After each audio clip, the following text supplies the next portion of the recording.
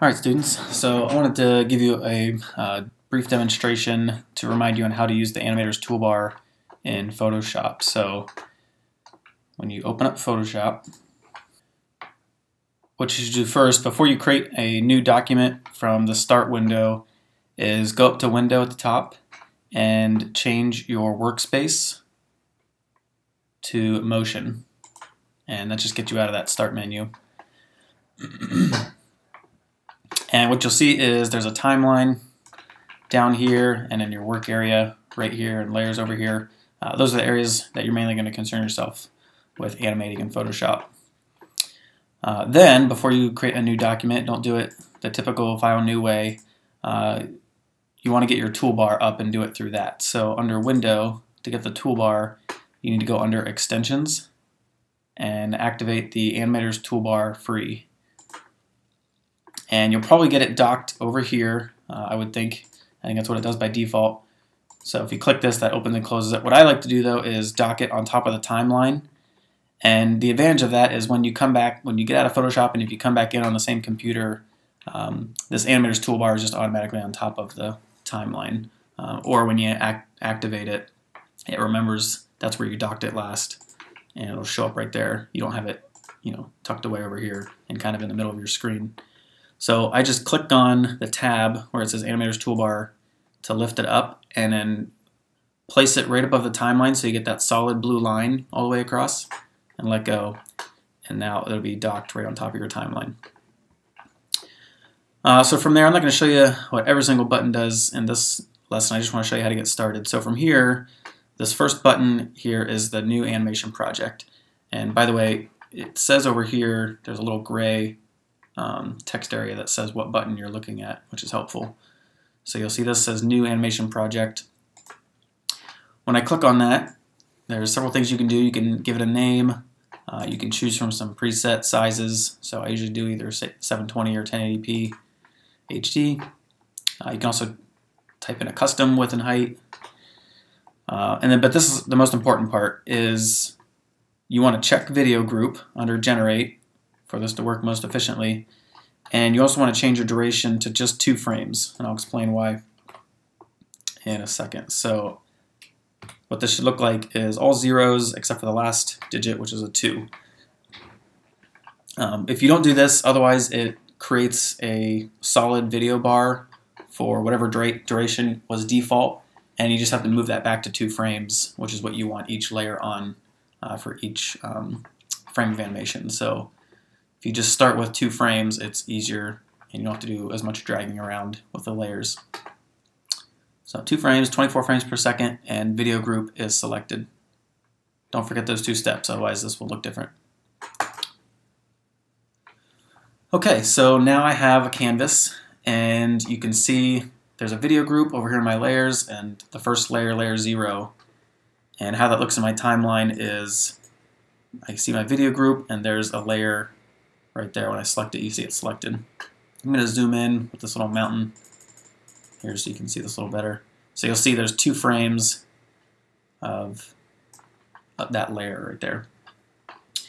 Now I could start drawing and insert frames with these 2 buttons later. One of these just inserts a blank frame, and then this ups the exposure, so you can hit plus or minus based on how many frames you want to expose that new blank frame.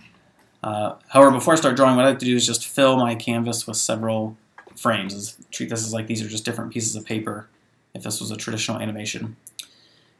And one trick to that, if you just hit the new frame button, insert blank frame right here, it's going to insert a new layer, but just that 1 frame, and then you also have to hit this one to expose it for 2 frames, which is kind of annoying. So instead, it'll recognize that you already have a frame at 2 frames. So if I just hold down the Alt or Option key and click this Insert Blank Frame button, it automatically recognizes that you have a frame before this that's held for 2 exposures, or a layer that's held for 2 exposures, and it'll create another one held for 2 exposures. So just making sure you hold down the Option key or Alt key, you click this button, and I can just fill this with as many frames as I want, and that'll just keep growing the timeline as many places as you need.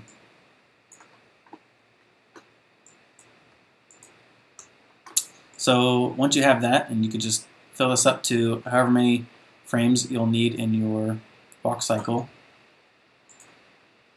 So I might decide that there's 24 frames in this walk cycle. Can be more, can be less, just depends on what kind of style you're going for. Before I start drawing, what you need to make sure, you'll notice with my brush tool, or pencil tool, or any other drawing tool, I can't draw on this because my time slider is at a different spot than the layer that's selected. So my last layer that I just created is selected. That's the only layer I can draw on. So you just want to make sure, the one thing that if you're not getting the ability to draw, that's just because you have the wrong layer selected. So if you just click on this first layer, which is where my time slider is, now I can start drawing. And I'm doing this with the mouse, so it's going to look awful, but bear with me. And then you notice after those 2 frames, that drawing's held for 2 frames, it'll go away. Before I can draw again, I just have to select the next frame, and then I can start drawing again. Now, right now I'm just kind of guessing where this next frame should be, unless I just kind of cycle back and forth like this. So a more efficient way to work is with onion skinning, kind of like you can do in Dragon. To turn onion skinning on, that's this last button here that looks like a light bulb. And I can click on that, and now you'll see kind of a faded version of the previous drawing so that I can draw the next frame. And you notice it just goes back 1 frame, so I don't see it anymore after I'm on the 2nd frame of this exposure. And then this now highlight, is less visibility. I can click on my 3rd frame and draw this out. Now, if you want to see further frames back, there are some options to this onion skin settings. So if I hold down Control and click, I'm sorry, it would be Alt and click, I think. There we go. So you have the Alt key or Option key and click. You'll see my onion skin count. I can set how many frames before and after I want to see, as well as if you want to adjust any other settings in terms of the visibility. So I'm going to go to maybe like 4 frames before, and I'll leave the frames after to just 1. But now I can see all 3 of these exposures at different varying opacities to kind of see the direction of my ball or whatever I'm animating. So let's say I spring this up. Again, so notice how I'm selecting before I start drawing.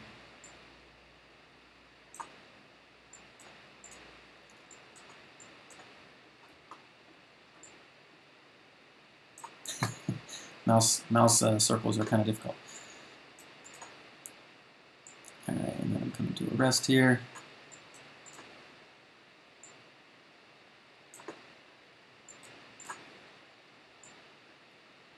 Start to come back down, you get the idea.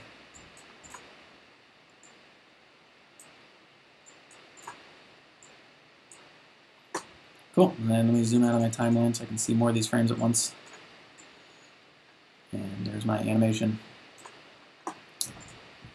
Now I'm going to just click this button to toggle the onion skin settings back off. And so now you don't see onion skin anymore just because I highlighted that. And I can animate.